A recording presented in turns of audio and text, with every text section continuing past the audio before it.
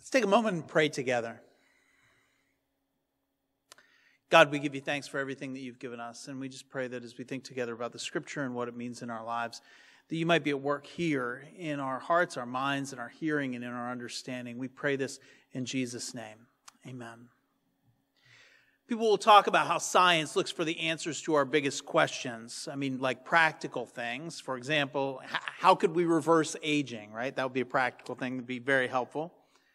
To things more theoretical, like is time travel possible? Maybe some of the deepest things that humans can ponder about are origins. How did the universe come to be? There are limits, of course, to the questions that science can answer. Still can't figure out where all the socks go that I lose in the dryer, right? Nobody knows that. Can't figure it out. But I'm convinced, though, that the biggest questions that exist don't really belong to the realm of science. That the biggest questions that we face really are very squarely in the realm of philosophy or theology. Questions like, what's the meaning of life? Or even larger than the question of how the universe came to be, the question of why did the universe come to be? Or put another way, the question of why is there something and not nothing? Why is there anything? I mean, there's nothing that says that any of this, the universe, this planet, you and me, none of this has to be here. And yet it is. And so for me, that kind of begs the question, well, why? Why is it here? That question, why something and not nothing, I don't want to say it was first asked, but it was maybe first popularized by a German mathematician and scientist and philosopher named Leibniz. He's often given credit for a lot of different things, including the invention of calculus in the 17th century. He went beyond the questions that other people were asking about, all the how questions about how the universe came to be, to ask this one that I believe is the most fundamental one of all, which is, why something and not nothing? Now, I know that this is a strange way to start a new series, and especially one about generosity and giving, but I hope that you'll hear me out, because this is the starting point for me. I began to reflect on things related to Leibniz's question from a surprisingly early age. And probably, in part, that's what drove me to become a pastor. I mean, we are here, even though we didn't have to be here. And so this morning, every morning, before we ever put our feet on the floor, we have already experienced this great gift. The gift of just being alive, of just being in this world. And so if you ask a theologian why something and not nothing, the theologian answers, well, because God decided that there should be something. That there should be. That it's needed. That it's what God wanted. And so God created. That's what we teach. We teach that God created the light and the darkness, the land and the sea, the sun and the stars, the birds of the air, the fish of the sea, and finally you, and finally me. All of us together. There's this meme, and you've probably seen it. It says, how cool is it that the God who created the mountains and the oceans and the galaxies looked at you and thought, we need one of you too. And that, my friends, is the thing that we in the church call grace. The idea of blessings that we didn't expect and things that we did not deserve, like love and kindness and forgiveness, that are poured into our life. Grace is amazing because it has this capacity to surprise us. All the ways that God loves and cares for us when we, at our moment where we least expect anything good to happen, are those moments of amazing and surprising grace. And if you've ever experienced loss or tragedy or challenge or difficulty or grief in your life, and you're still here in church, then you probably already know that. That's probably the reason why you are still here in church. But not only is grace amazing, it's also saving. It's saving because it literally has the power to pull us out of the depths of despair by reminding us that we are worth something. Even when the people around us, even when maybe we ourselves are convinced otherwise. The good news of the gospel is that God loves you enough to die for you. So you matter to God. And not just a little bit, but a whole lot. You matter to God. When I hear the words of Psalm 8, I immediately feel this kinship with the writer. It seems to me that they share kind of my love for these philosophical types of questions. So listen to this. What are human beings that you think about them? What are human beings that you pay attention to them? In other words, God, why is it that you bother with us? Why is it that you care? Surely the sovereign over all the universe could find better, more important ways to occupy their time. I mean, surely the God who created everything could find or form others who would be more trustworthy in caring for the creation, in the words of the psalm, in ruling over God's handiwork. When I look up at your skies, at what your fingers made, the moon and the stars that you set firmly in place, when I look up, these are the things that I wonder about. And I wonder why God bothers with us. The point that I'm trying to make today is that life is a gift. And I know that that is not groundbreaking. I know that that is not new news. Almost nothing that's ever said in any pulpit anywhere is groundbreaking or new news, because we have the same story that we've been telling in the church for 2,000 years. And the story was told for thousands of years before that. So it's cliche, it's uninteresting to us. We say, yeah, I know that. Life is a gift. But do we actually know that? Because here's the thing, it's only uninteresting to us because we so consistently forget it. We so consistently forget that it's true. We forget God's grace toward us. And we forget, let's be honest, because often life doesn't feel all that much like a gift.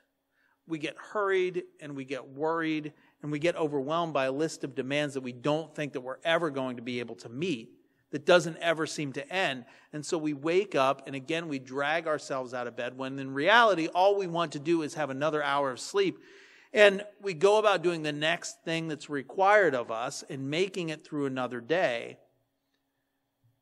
Is it any wonder that we ask, what are human beings that you are mindful of them? Because most days we feel like not much. Because we're wondering not just why God would be mindful of us, but if God is mindful of us. If God thinks very much about us at all. And it's only occasionally, and I mean very occasionally, that we might remember the next verse, which is, you've made them only slightly less than divine, crowning them with glory and grandeur. In other translations, it says, you've made them only a little lower than the angels. Now, there are times when we do feel this. There are moments when to be human is absolutely amazing. It's sublime. And I feel that when I think about some of the things that God has gifted us with the skills and the intellect and the courage to do in the history of humankind. I didn't know this. But at the time of the Apollo 11 mission, you know, Apollo 11 was the first to put humans on the moon. Leaders of many nations were asked to submit greetings that would be engraved on a special disc that was left on the moon's surface. And so the Pope, on behalf of Vatican City, submitted the text of Psalm 8 that we read today. It's on the moon. And even today, when I read about that 50-odd years later, an event that happened a few years before I was born, I can't help but think about and be moved by the unbelievable beauty of that idea, that we could have done that humans could have done that.